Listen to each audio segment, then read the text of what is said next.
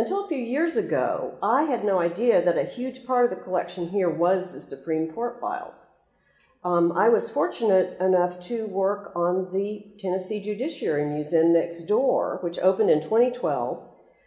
It was a super privilege to work with Clerk of the Appellate Courts Mike Catalano, and also Court of Appeals Judge Andy Bennett, who's quite a historian, on putting together exhibit cases, explanatory panels, an interactive media program, and we've done several phases since then where we've updated it, and a lot of this has to do with, and the ongoing work there is delving into these files and finding more material that can relate to important issues even that face us today. If you've not been to see the museum, it's right next door in the Supreme Court building. What they did is, and you can go, it's free, it's open Monday through Friday, 9 to 5. What they did is they gave us the front part of the old library. The way that building is set up, the Supreme Court, well, the courtroom that's used for all the courts on the right, and on the other side, equal side, is the library. And now, because of electronic media, they don't need as much space as they did, and so they dedicated it to becoming a museum, and we converted the space. And basically, in this photograph, you see those poles. Those are where the book racks were. We just took them down because these are metal. It's all built in, and so we had to work kind of with the bays of the bookshelves. And it could all be put back together if it needed to be at some point. And so they had their own artifacts. I mean, there are things like the chairs, the desks, the coat racks, the spittoons that were custom made for that building that are period 1937, and it's worth going over there to see, including the floors. The tile floors over there are, I don't know, I may have a picture of a floor in a minute, but they're kind of a wonderful orange contrasted with gray and black. But Judge Bennett and Mike Catalano had already been working on helping to secure funds to process these records, and they played a part, I'm pretty sure, in getting Ancestry involved in the partnership. And so part of that is what's funding the work you all are doing, Zach and Ricky, on the files. And what we have now, though, as a result of this, is an online database you can query.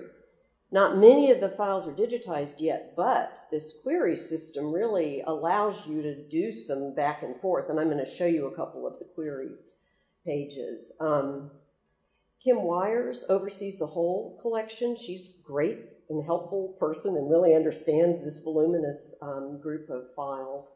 And Carol Roberts, who is over Conservation Lab here, is amazing.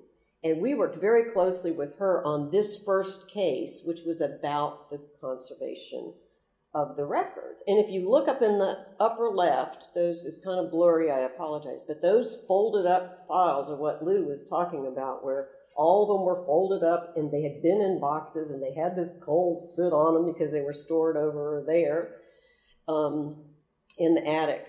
And what's also in there, besides the files of either handwritten or typed up cases and the summaries and opinions and testimony and depositions and answers and so forth, are artifacts that were used as quote-unquote exhibits in the cases to prove or to demonstrate what's being talked about. And so I just wanted to show you one example. In the lower right corner here, there are some ambrotype photographs.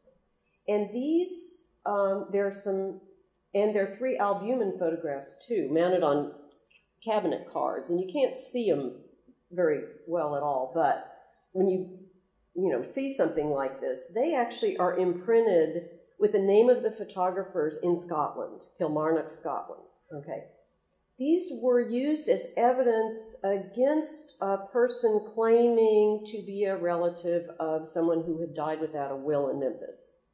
And the relatives from Scotland sent these photographs over to show the family, direct family lineage, and to show that this woman who was claiming to be a cousin was not. So, and because of the type of photograph they are, when the photography studio was in business, they could also use that to confirm the date of the photographs and their authenticity. So that was a real interesting example that we used. Oh, there's the floor. So the cases over next door contain not only these historic objects that we found in cases, they also, as I said, they represent periods of time. And a lot of the cases over there show concerns that might have been very indicative of where Tennessee was in its history at the moment. And in the center case, we have a display of replicas of the 3 state constitutions over there. The originals are here. And when the museum opened, there was a period of about, I think it was 3 days, and the state troopers had to be there 24 hours standing next to these documents. But it was pretty amazing to get to look at these constitutions and look at the signers, too, because a lot of people came and saw their relatives. And these are now digitized online. You can read the state constitutions in the handwriting versions and look at the signature pages, because part of the project was we cooperated with the State Library and Archives, and they digitized the constitutions, and these are replicas, what's over there now. But the fact that they had to be digitized means now they're accessible on the State Library website, which is pretty great that we have that. You know, it's nice to read something in printed transcription, but to read it in the real handwriting is a rare treat. But the case that's in there now, and we've changed out these center cases several times, but it's the 1870 Constitution and a case from 1870, and it was one of the very first taken up by the new court after they passed the new Constitution after the Civil War.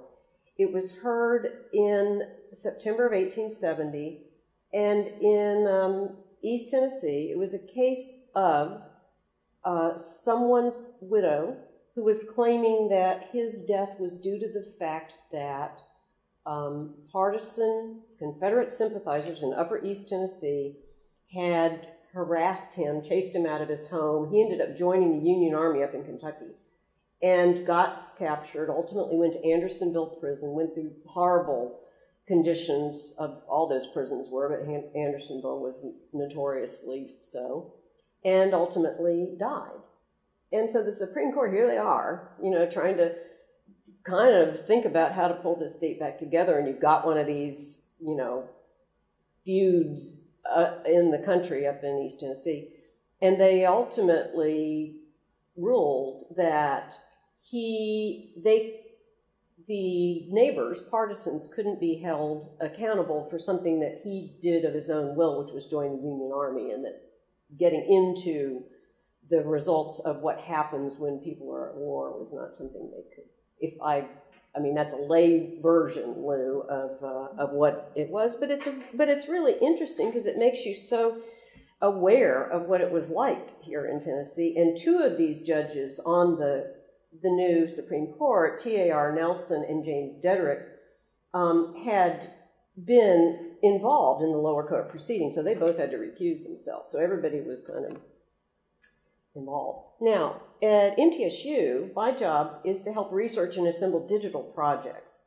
And so we have some collections that are our own that come from field work for the Center for Historic Preservation of 30 years' time, where we staff students, many students at MTSU, and Dr. West, who's the head of the Center for Historic Preservation and now the Tennessee State Historian, too. So he's kind of an advisory person to TSLA, very, very closely involved here. So much of his work and this center's work documenting places all across the state, we're starting to put that's our own permanent collection, so to speak. So those things are from MTSU. But we're also doing virtual digital collections. And here is an exhibit. Here's an example of a project called Trials and Triumphs that when you click on it, I'm not going to try that here. It should have the link in it, but I think we'll go forward so we can see everything. But take a look at this. And what this is showing you is these are 5 themes, these bands. each one of them will lead you into something that looks very familiar to you because it's done in the Content DM image and data management system, just like TSLA's TIVA. And so when you look at, you'll see all the metadata listed underneath, and you'll know where the image came from, because most of these are from other institutions. It'll show you, click on the credit, click on through to the institution in many cases if you wanted to contact them. Most of the images on here are actually adequate for doing a PowerPoint with. They're 72 DPI, so it's intended for students and teachers to use these to look at an actual historical document, a primary source in many cases, and be able to use it for history. And so that's really what we're about. This project, which covers the period 1865 to 1945, was funded by the Tennessee Board of Regents.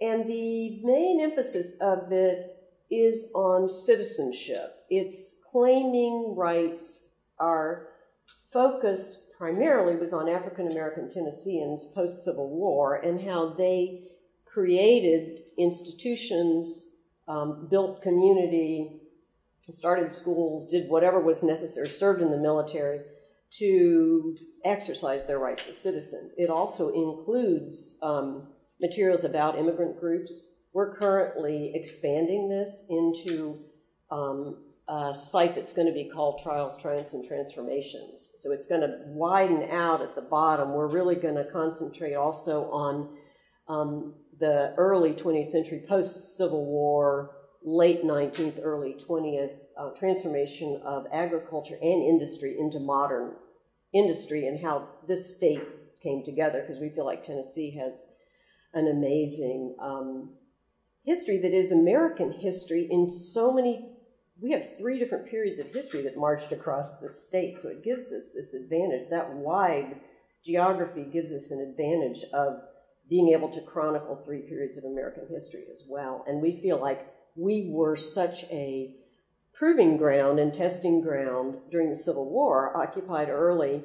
Both armies were here. Institutions started getting built even during the Civil War. So when we started working on this, I thought, okay, let's go look at the Supreme Court records to see what's in there that might work for this, because a lot of this material hasn't been widely used, isn't widely known. It's kind of like, okay, let's go. So here's an example of the database. I combed through it, and I really went through what was in there, but it's being constantly added to, so my work would need to be updated too. But you can query under keyword, the case name if you know it, a range of dates, a county, just a person's name, or for this, I searched under segregation, I searched under race, I searched under Negro, I searched under colored, I searched under African American, I searched under Jim Crow, actually. And all of these things yielded results because the people who are currently entering in these tags and metadata are, history background people, cognizant, so they're putting in things that might actually help a modern person come up with something. But I wanted to caution you too to try to think in historical terms. Think about, there may be quotes in some of these in the description over here, and they might have used the actual language, so you may have to use terms that are no longer in fashion. And one example I wanted to mention, just a tip for you all to think about, and many of you may know this. Zeta Law and I worked on a project with the State Library and Archives that was adding an African American layer to the Civil War GIS. Many of you may have used that Civil War GIS.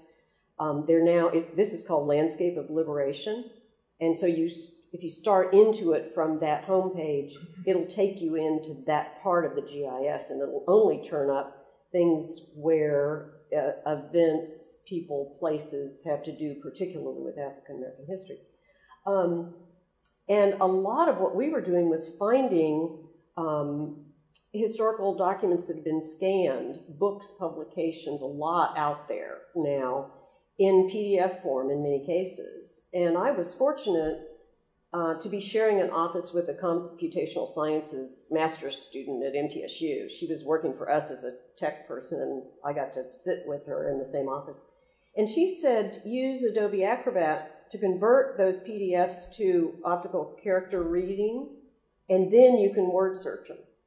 And so by doing that, you've made, you know, it's a little bit of a workaround, but you've made yourself a tool. But again, you know, think about the historical language, and you might want to search several different ways with terms to turn up what you're looking for, because just because you performed one search and didn't find anything, that doesn't mean it doesn't occur in some other form or fashion in there. And of course, optical character reading is a little weird too. So now, for this project, we were really working curatorially. We let what we were finding across the state in partner institutions dictate the themes we came up with. So back to here, look at the second entry. The Ida B. Wells case, challenging public railroad car segregation. We said, oh, okay, this is great. We can use this as an anchor for this theme of transportation within a category called claiming space, which has to do essentially with everyone moving into the public realm and what that meant. So you can see the way this works. If you click on those, then you'll get the content DM entry, and there's an example.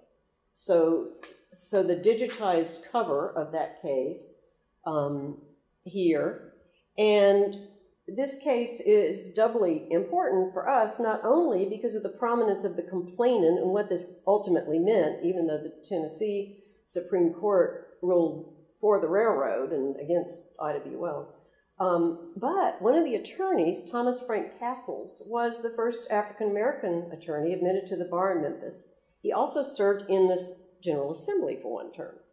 And if you all haven't seen there is an exhibit that online that the State Library and Archives has done about those early legislators, and I think that NPT's feature on that was really based in the work that was done here.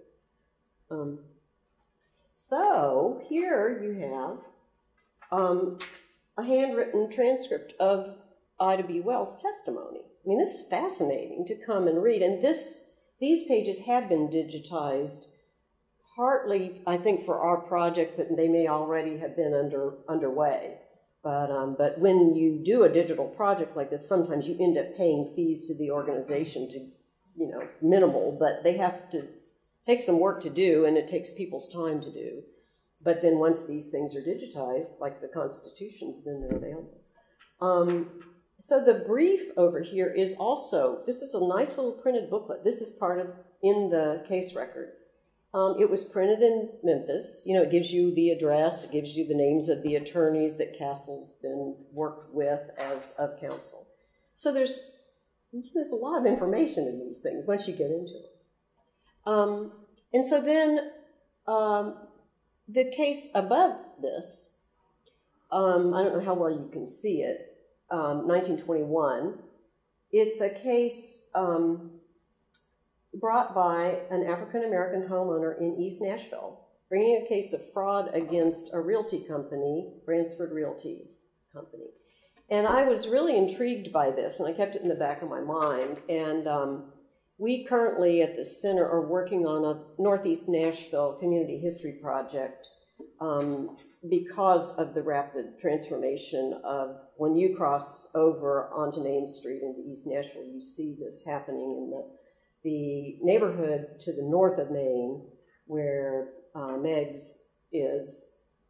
That is a historically African-American neighborhood that most of us believe dates back to the contraband camp that was there in Nashville, and has a long, proud history. There's some beautiful neighborhoods and houses back in there that had been cut through by the interstate when it came through, but also Ellington Parkway. So there's been a lot of change in that neighborhood, but right now I think is the greatest change that's ever happened, and we are working at the invitation of the neighborhood groups over there to try to make this history known, capture in whatever way for the future, the memories the history there. It was very much involved in the civil rights movement out of First Baptist Church East Nashville. The high school east, which was subject to a lawsuit to desegregate, is right up the road. And those things that are brought forward in community meetings and scanned and so forth will be in the Nashville Public Library special collections, because we're not collecting them for MTSU. We're just trying to do an assist here. And there will be 2 public meetings, 2 public programs actually connected with that, 2 Saturdays in October. The first one, Saturday, October 22nd, will be at First Baptist East Nashville. The following Saturday, the 29th, will be in the main auditorium at the Nashville Public Library, because we're partnering together. And those will be open to anybody. It's going to be an exciting moment, but it's also a moment to kind of call to action and pay attention to our, in the boom time here, things that might possibly be lost. But this case gives us now, working over there, an opportunity to really delve into an individual life. So Cornelius V. Lane and his wife Elizabeth Lane purchased the southerly 36 feet of lot number 3 in Johnson-Bransford subdivision, fronting on the east side of 8th Street in March 1906. So 15 years later, Lane charged the company essentially his lawyers made the argument that they'd intimidated him into believing he needed to refinance. When you read the terms of this and you see that if you miss one payment, everything goes back and, it's all over and you don't have any recourse, it's pretty harsh. And then during that, his ownership was switched to a different parcel, apparently. So Metro Archives, now in the public library downtown, which is hugely helpful to all of us history people, because you can just walk over there if you need something instead of having to drive to Green Hills. And they have a great space and super people to help you.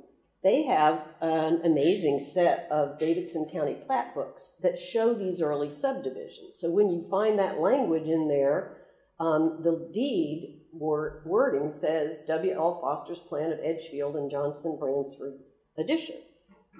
So, pardon my crummy photographs, but you know how it is. You're trying to do the research and you're doing that too. So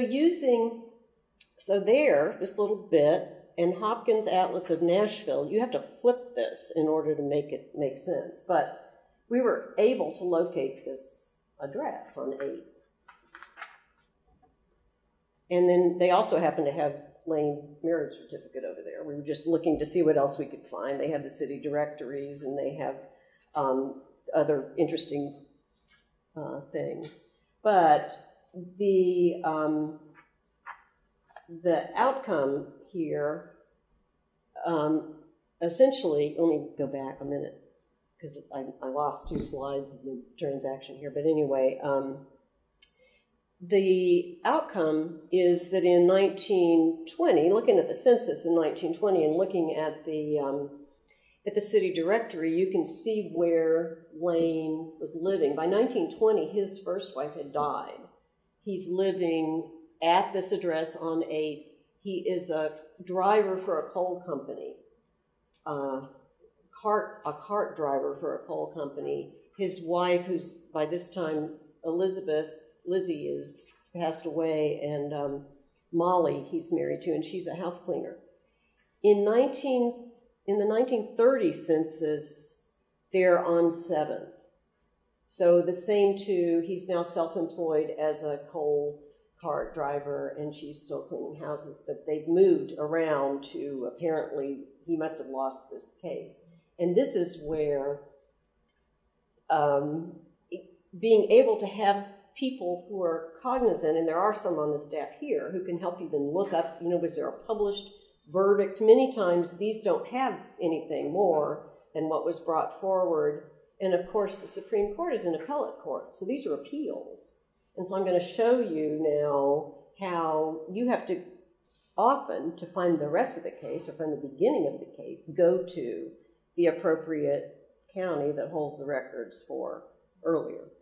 So I've been working on, this is my dissertation topic, but what's happening right now is we're working toward an exhibition opening in the Museum of East Tennessee History in Knoxville. And so we're still kind of all hands on deck researching this because there is so much. It really is, it continues to, just like the Supreme Court records, this continues to unfold.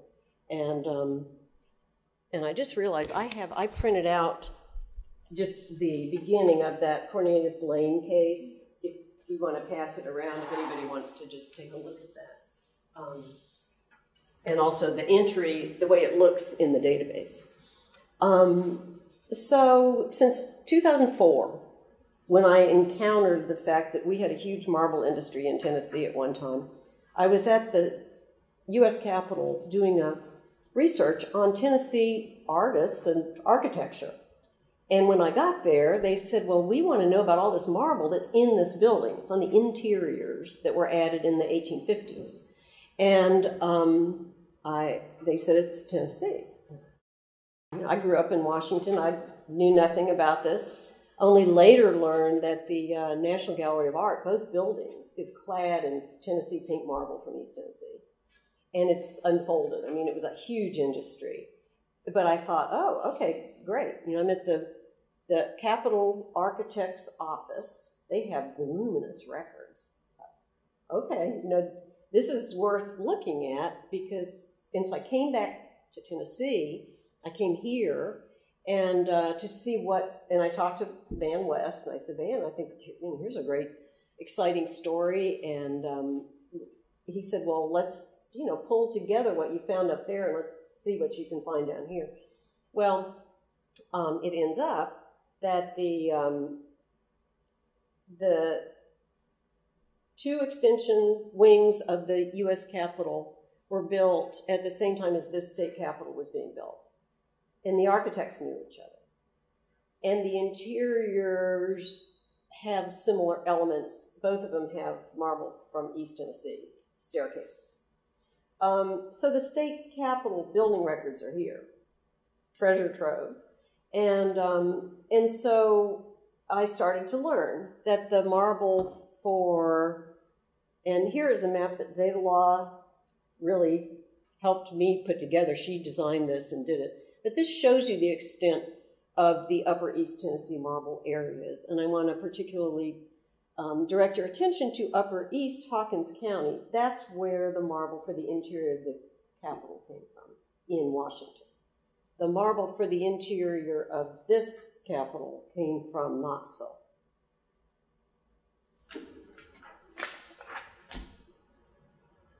So a lot of what I did for my dissertation research was look at maps and geological information and publications, because that's where most of the info was. There weren't any published books that I could find. You know, there are little mentions here and there, and there's a great book now on the history of the U.S. Capitol, and very well done by Bill Allen, who is a longtime historian there, and well worth having, and he tells everything in great detail.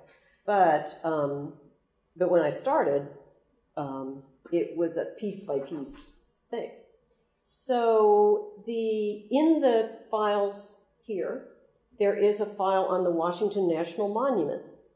This is on the inside of the Washington Monument.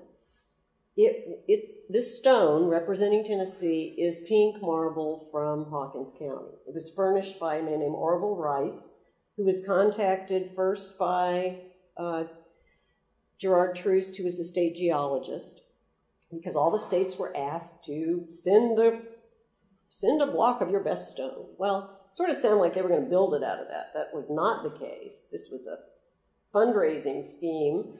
And if you got enough subscribers from your state, each one would get a lithograph of the design, and there's an example of it here, the certificate with the what you get if you're a subscriber.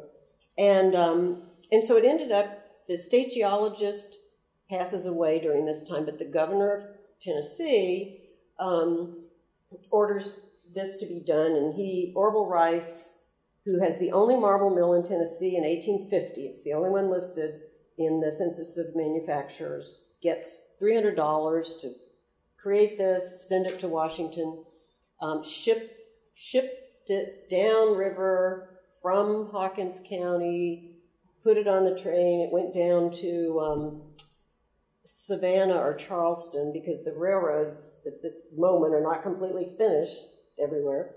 And it went up by boat to Baltimore and then was hauled over. That's the way that one went. So here is just a plan of the monument itself, done by architect Robert Mills. The superintendent of this construction was a man named William Doherty, who was an accomplished marble man, Irishman in Washington, who had he'd worked at the Treasury building, he'd worked at the old post office. He was appointed superintendent of construction.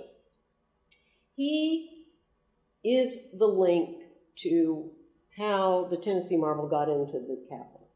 This man went into the marble business down here in Hawkins County.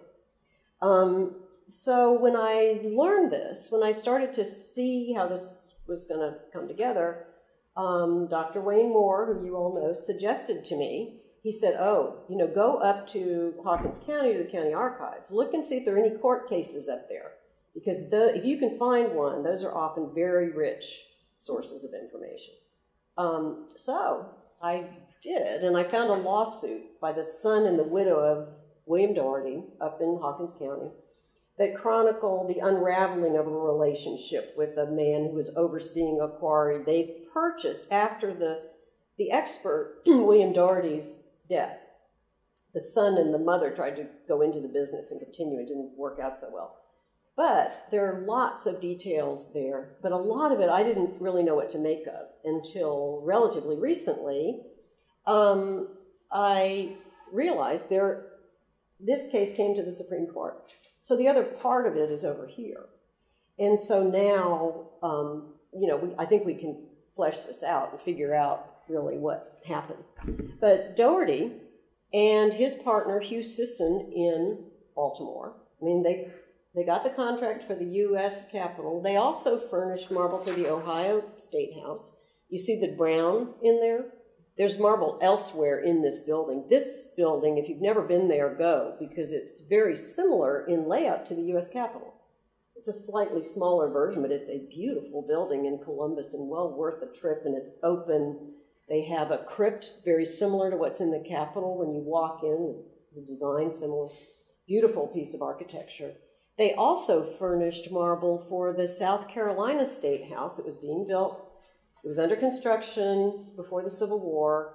They sent beautiful monolithic columns of Tennessee marble from Hawkins County that were on the grounds and ended up getting destroyed. But if you go to the South Carolina State Capitol now, they will tell you where there's a lot of Tennessee marble in it. They ended up having other marble they could use. It's just those big monolithic columns, never to be replaced, were destroyed, tragically. But they're very proud. When you walk in there, they'll say, oh yeah, we have all this Tennessee marble. So, but here, for our capital, the contract didn't go to Doherty. Didn't go to Orville Rice, the first man up in Hawkins County who had the marble mill in 1850. 2 years later, 1852, the marble goes to a man named James Sloan, who's arrived in Nashville just a few years earlier. He, too, is an accomplished, like William Doherty. He's an Irishman. He's an accomplished stonemason. He comes into Nashville and starts up, and he gets this contract just right away. And I just want to show you this nice little piece. This is out of the archives at the University of the South, because Sloan furnished their cornerstone. It's a cornerstone that the university wasn't open until after the Civil War, but they set the cornerstone in place. It ended up getting destroyed, broken during the war, and somebody, probably a Union soldier, carved some little books and sent them back down way many years later, and they're in the special collections at Swanee. These two little brown marble books that really match the marble staircase over here at the capital. And so there you have a nice document of Sloan's operation up here. But we are still working on turning up Sloan in Knoxville, and now with the help of a geologist, I think we found the quarry. That there are many, many written descriptions of where this was, but they're vague, 3 miles northwest and that kind of thing. And that brings me to this. Here is an 1895 map of Knox County. It's a little bit cropped at the bottom. You can download this from the Library of Congress. It's Advanced Coffee Pill map. And it shows you the civil districts of Knoxville. And so when Zeta and I were working on, we did another map of just the Knoxville quarries. And we used this map, georeferenced it. Now this map is not, it's a good map, but it's a handmade map. And so it doesn't perfectly, everything doesn't perfectly line up, but there's a lot of good information on this map. And since I've been over working in Knoxville toward this exhibition, 3 or 4 individuals have come up and said, I live in a quarry. Oh, okay, and then they say, but I don't know if I can see it on your map that you made of the Knoxville quarries, because we made a map that we took to public meetings, and we got people to say, oh yeah, this used to be called this, and because the map we made is based on the best available maps we had from the Tennessee Division of Geology, which are from 1921, published in 1924, and then there's one from 1960. In 1960, they went back and confirmed what 1921 did. These guys were really good and really interested in it. But they didn't, what was existing in 1921, a lot of these early ones were long gone. And so he was dealing with what was still in operation or what was recently closed. So, zooming in here, I don't know whether you can see it, but up here, a little bit like 5 more inches above my hand, it says Morrow Quarry. I don't know whether you can see that. But one person in particular said, I think Morrow Quarry is where I live. He's totally convinced. And so he loaned me his property deeds. So I went through the property deeds to try to figure this out. And in the property deeds, it says one of the boundary lines was established by a Tennessee Supreme Court case, a case in which a J.W.S. Frierson sued a William Morrow. Okay, cool. So I come over here, to look for the case. And there's also a case, an earlier case, in which a Richard Morgan sued a J.W.S. Frierson. And these lands, it's all about the same lands. These are partnerships that went awry and dissolved and so forth. The lands in question are definitely in the neighborhood where this person lives, but it appears there was a huge vein of marble up here. There's like one thing that appears on maybe 2 that appear on that 1921 map, Zeta, I think. But from reading back in these cases, they thought they had struck gold up here because this is a big vein. And anyway, there's all kinds of amazing info. There's a huge Chancery Court file in the Knox County archives because this case went back and forth on appeal. I mean, there were 2 cases related. But there's a wealth of information about the people. The exhibits in this are all the correspondence between them. So you can really, this is very dramatic business. This is a movie. And this is the industry really just getting on its feet in the 1880s. And and just 2 days ago, I found a clue about this. This is Harper's, and this is an 1887 illustration, and it says a quarry near Knoxville, I think, drawn by so-and-so. And we've known this print, and it has sort of indecipherable writing over here that we've been trying to make out the name of a marble company, because they either put a icon, a symbol on it to say, this is the R with a circle on it, this is the Ross Quarry or whatever. This one says on it what appears to be Procter & Brown, Knoxville, Tennessee. So Proctor is a big Vermont name. And so there's another clue, and I'm not going to have time to go into that, but we're working on it because I think we're going to turn up something more here. But in Frierson's correspondence in the case here, he mentions the Harper's Weekly group is visiting on November 17, 1886. So it's possible that one of the two quarries he was overseeing is this one. And in the Morgan, earlier case, the Morgan versus Frierson case, the final appeal in that was filed the year before, 1885. And so I just want to read you the passage in this case, just to show you what else you might find sometimes.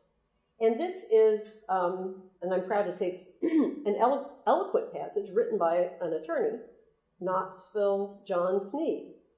The history of the transactions that led to this partnership, I'm going to paraphrase a little bit, leave out parts, presents the usual phases of illusory hopes that inspire the speculations of the age, and the collapse, heartache, and bickering that too often puts the rest in peace upon the boldest ventures. It has one notable and pleasing feature, at least, which will recompense the court for the trouble of going through this long record. It embraces in an incidental way a fine account of the richness, variety, and value of the splendid marble deposits of East Tennessee. Mm-hmm. So, great, I'll use that quote from now on. So I hope I piqued your interest in the Supreme Court case files as repositories of history you might never find anywhere else. We have state officials to thank for preserving them, making them accessible for research, but it also takes really kind of more than a village to use these at times, because even if you're lucky and persistent enough to find the corresponding lowercase files in a county archives, and if they in fact exist, and you can glean amazing amounts of historical information from them, you may never really know the outcome unless the opinion is also in the files. They are often separate, or was published somewhere. And even then, you will likely need an expert to find where it was published, and then you will need someone to help you decipher it.